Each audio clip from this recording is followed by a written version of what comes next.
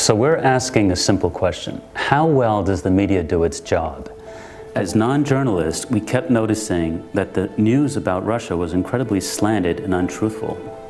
And right now it looks like it's Russia's fault because it's Russia's fault. Of course, that doesn't mean Russia's going to admit it.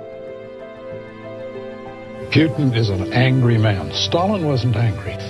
He is like Hitler. Putin is. Who are these people?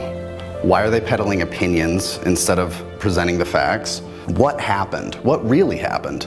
Because I don't think anybody denies, the need of the general public that we need the truth. I mean, it's kind of obvious, right? But it's not happening. When people read The Economist or The Washington Post, what they don't realize is that the people writing and talking about Russia have extremist views. They're ideologues, and they have an agenda, and it definitely isn't one that benefits you and me. So I started this site at my kitchen table to point out the worst reporting. A funny thing happened. We had this incredible response on social media. People really wanted to get involved. They wanted to be writers. They wanted to help translate, help build the site, really. We went from a media space to a community. We have 50 volunteers, and we're ready to take it to the next level.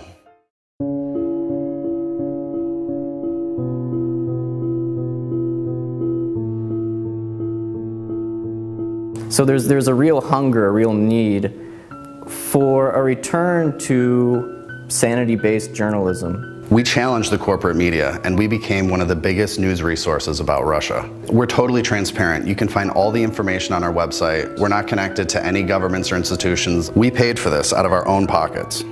We want to hire journalists to dig deeper, to study the ties between media and the defense industries and the governments, to go beyond Russia, to write about NSA leaks, US foreign policy in general. The purpose of this Kickstarter campaign truly is to have the financial resources to identify the lies in the corporate media, deconstruct it, and destroy it. Old style, old media, pro-government journalists, the kind who have essentially made journalism in the US neutered and impotent and obsolete. So a free press is the eyes and ears of our democracies. If it's co-opted and corrupt, then we as citizens can't make good decisions.